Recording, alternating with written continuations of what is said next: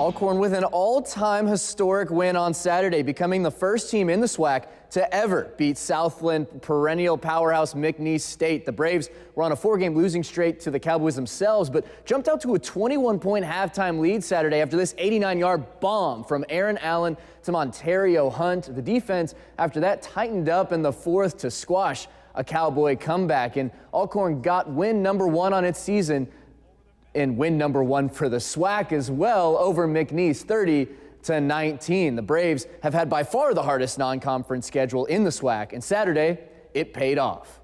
We've been so close with McNeese for the last 2 games we played them.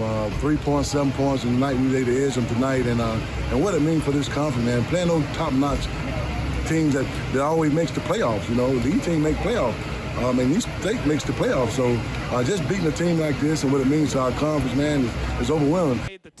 Coach McNair says the tough schedule has his team more than ready for their home opener Saturday with Pine Bluff to kick off district play.